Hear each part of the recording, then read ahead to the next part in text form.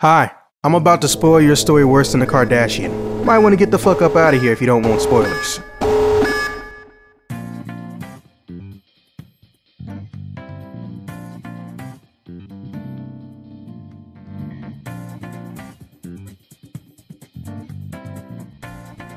Okay, let's not waste too much time.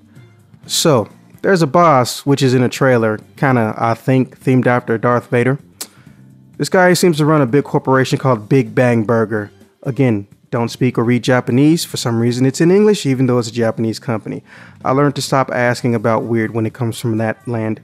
Anyways, now from what I can guess, not only is he one of your bosses and villains, cause I whooped his ass in a very, very fun manner, but also because he seems to be of some relation to one of the playable characters in the game. Now that playable character is, well, not the French girl, but obviously she's got some French undertones and shit around her. Now I'm sure you've all seen the trailer, but later on in the game, you're gonna come across a character by the name of Futaba Sakura. Or at least I think that's her name. It's either Futaba Sakura or Haru Okumura. No, I'm not sure I'm saying these names right, but I believe it's Haru Okumura or Okumura. She seems to be the daughter of a man who runs a big corporation by the name of Big Bang Burger. Now the thing about Big Bang Burger is that that's one of those dimensional demon puzzle strategy places you have to go through. Also, he's obviously a boss. He was the same person who's in that Darth Vader-esque outfit that you see from the trailer. Now obviously I whooped his motherfucking ass, otherwise I wouldn't be here to tell you this. But going through that dungeon, there was some things I noticed that seemed unusual or eerily similar to some real world events, which is kind of what brought this video about. What I noticed going through that dungeon though was that a lot of my enemies were literally worker drones, if not all of them, and their job was to basically maintain the company, make the food and whatnot. But here's the thing, these robots, which seem like they were an allegory for people who are having stressful work situations or are literally being worked to death, would die off. So I'm assuming just as a player or as a human, oh, they're just gonna put some new parts in it or they're gonna give it a battery and it's gonna be good to go. Nope! That was a big ass vat that they dumped that machine into, and it basically looked like, from what I could tell, it melted or it got consumed by a special sauce. Seriously, there's like a lot of references to stuff in here. You gotta play the game. And it seemed like the robots were being conformed and converted once they died into the burgers for Big Bang Burgers. Now obviously this is a bit of a demon dimension type dream sequence thing. You guys know how Persona dungeons are. So I couldn't figure out for the life of me what I was actually seeing. But then over time I started thinking about it and I started noticing something. Are they trying to make this dungeon reference mad cow disease or the corporations that got away with that shit? Well, I guess getting away with is a bit of a relative term. Anyways, not to get too off topic, I started noticing that in the 90s as a kid, you know, a lot of people were trying to tell me or tell my parents, hey, you know, for X amount of time, make sure he doesn't go to McDonald's, Burger King, any place like that, blah, blah, blah, blah, blah.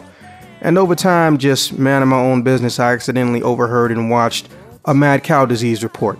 Now, the short end of it, for those of you who didn't experience it and be thankful, gave me quite a few nightmares, was that some idiot at a corporation got the bright idea to feed dead cows ground up to living cows, which basically made the cows get a brand new disease that they didn't have before, because cows aren't known for being cannibals, and also put small holes in their brains and they had an inability to function properly. And somehow this transferred over to humans when we would eat said cows. Now, the thing about it is, throughout this dungeon, there would be worker drones, or like working robots, whose job it was to monitor everything you could think of. Of course, again, it's in Japanese, so I don't really know what the hell they're monitoring, but I would notice that some of them would power down or they would become, you know, messed up. So I assumed that when I saw these other robots picking them up and stuff, that it would be a situation where, oh, they're just going to take them to get repaired or slap in a new battery, call it a day. Nope. That would be humane. Of course, we're talking about robots, so I see the irony in that statement. But basically, there would be some giant pool or vat that looked like some type of special sauce or a giant ground up meat bin. And they would throw the robots in there once they stopped moving.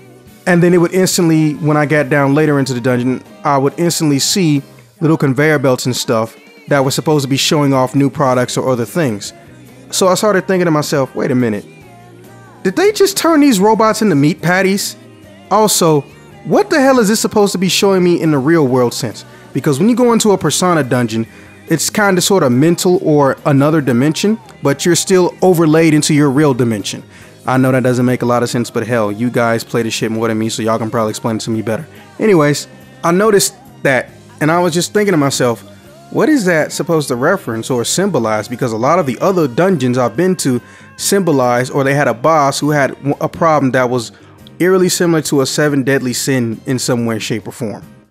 So I don't think there's a cannibalism or self-sacrifice or suicide based one, but this one, or this particular dungeon, seems to me like it's trying to talk about the stress or the problems with working or overworking staff to death to build up someone else's fat ass wallet, as well as taking a pop shot or using the incident of the mad cow disease scare in the 90s as a base.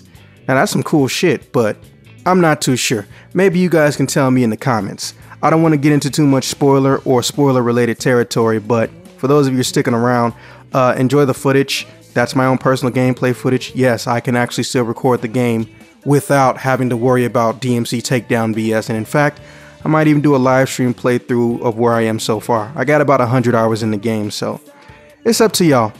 But yeah, that's pretty much all I wanted to say. Let me know what you guys think, because literally I don't know how Persona fucking works.